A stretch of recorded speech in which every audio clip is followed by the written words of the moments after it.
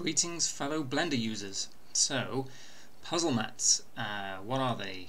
This kind of thing here, also known as sometimes cryptomats or render ID passes or clown passes. They've got all kinds of different names, but they're extremely useful and in fact necessary when taking your render from Blender to Photoshop.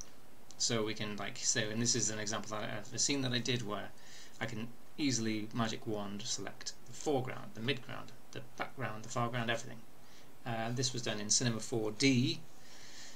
So sorry to mislead, I hope you didn't think that this was a nice clean puzzle mat that was done in Blender.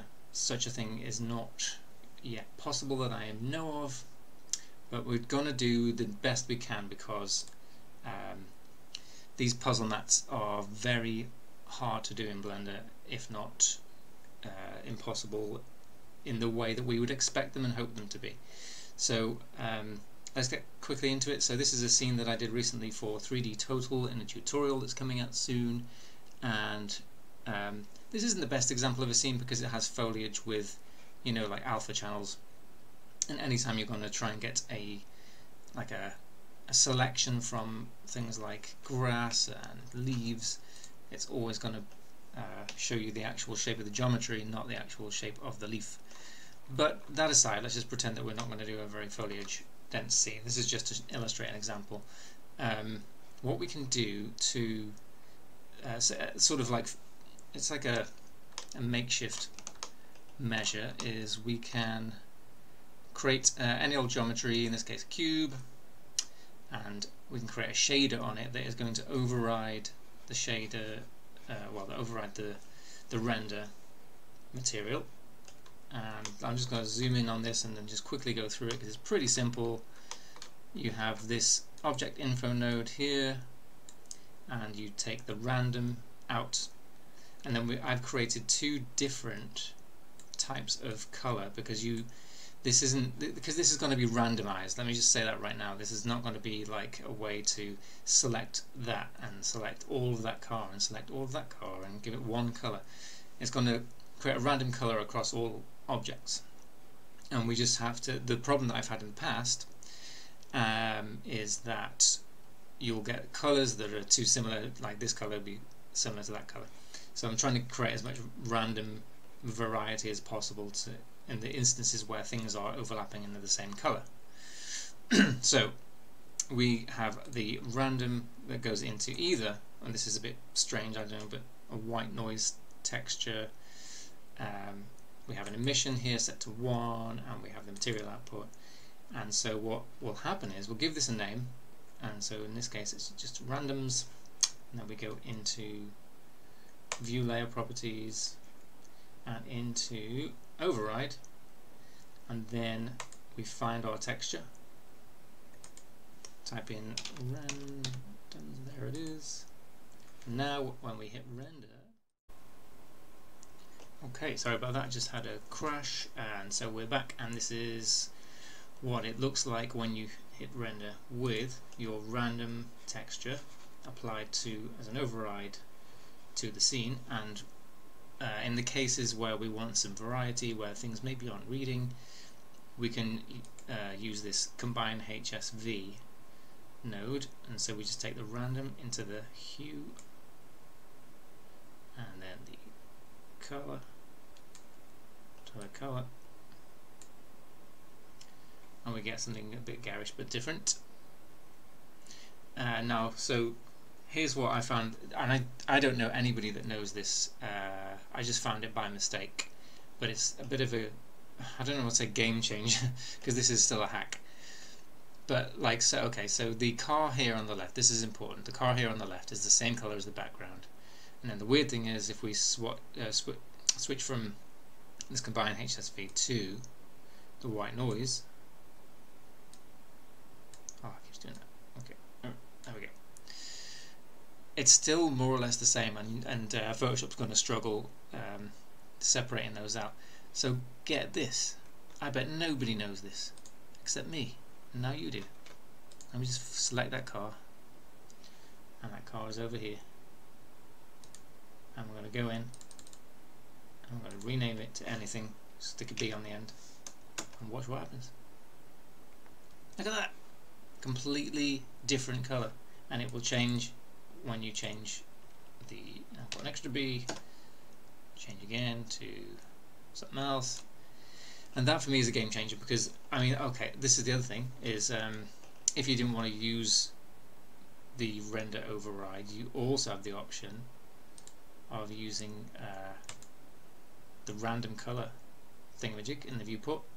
When you go to flat and then random, and that's a little bit because it's very wishy-washy and it seems like there's a very limited palette, but still it still works there. So if we go back to the original name of that car, actually it is different. So for a while that was the same as the background, but you know, it just illustrates the point that if I change it to anything, it just changes colour. So now you have control. That was something that I always wanted. Whenever I was looking through my scene, I would be like, well, this is random, but I need to change things. You know, I can't let Blender decide for me. And you know, so like that pink there is too close to that pink. So I'm just gonna select that lamppost, change that to a B, and there we go. Completely different. Amazing.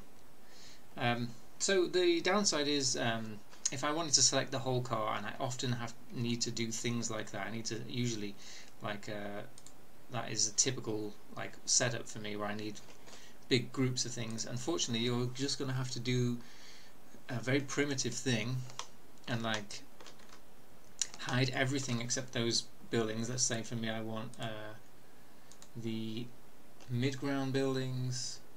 I just have to basically put it on something like flat and single, and then hide the, you know, so there, you know, I'd be able to cut out everything except that, and then hide the trees, and then let's say hide the, well, I need everything but the mid-ground buildings.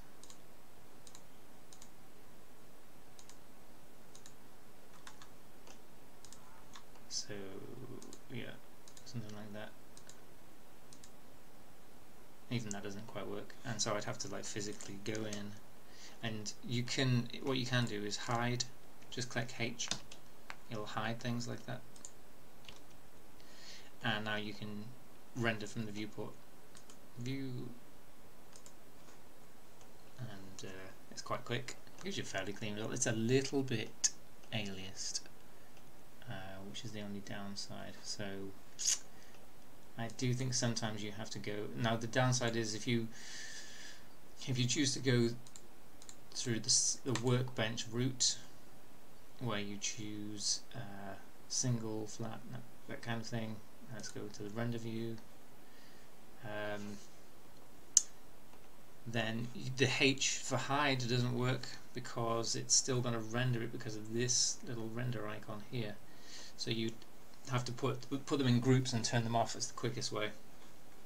So if I now hit F12, let's just see if there's a difference in the aliasing.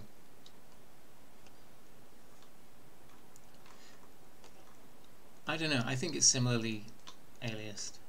It's not, that's the other thing, is it's not the cleanest of the silhouettes when they render out. They're not the cleanest. You may want to render at an even higher resolution or something. And that's the only downside, and that's unfortunately where we are at with Blender today, having to use these workarounds for something that is really fundamental, and it's something that has plagued me ever since I've started using Blender. But it's, you know, for now this is just going to have to be what we do until there is a proper viable workaround. Anyways, I hope that that helped, because it really is useful to know these things. It's an essential when you're rendering. You have to be able to like take this and get a really good clean read, and to be able to separate things. My suggestion would be that you could either assign each object an ID, and then when you just render you click something in here that just says I don't know, somewhere in here that just says show render IDs, and it comes up as another pass. And also what would be great is if there was a way to somewhere in here just add a number to a collection, and then that whole collection would have one ID. And then just sort out the aliasing, because I don't know if that's anything to do with, like, is it my settings in here, or maybe the viewport samples? Let's because this is to do with anti-aliasing. I don't know, but I know people are going to say in the comments, what about cryptomats? And that's just not, for me, that's just not good enough, because with cryptomats you have to color pick every single object that you want a certain color, and that can be, I mean, look at this. This is full of like objects that you'd have to sit and pick all day. Or you'd have to parent everything, and then you parent everything, and that one parented object becomes one object. But then you'd have to then unparent it again if you want to actually move things around in the scene, and it just becomes, it's way too complicated, so I gave up on that. But comment below if you know of any other solutions, and then we'll see what we can learn. Anyway, hope that helped, and speak to you again soon. Bye!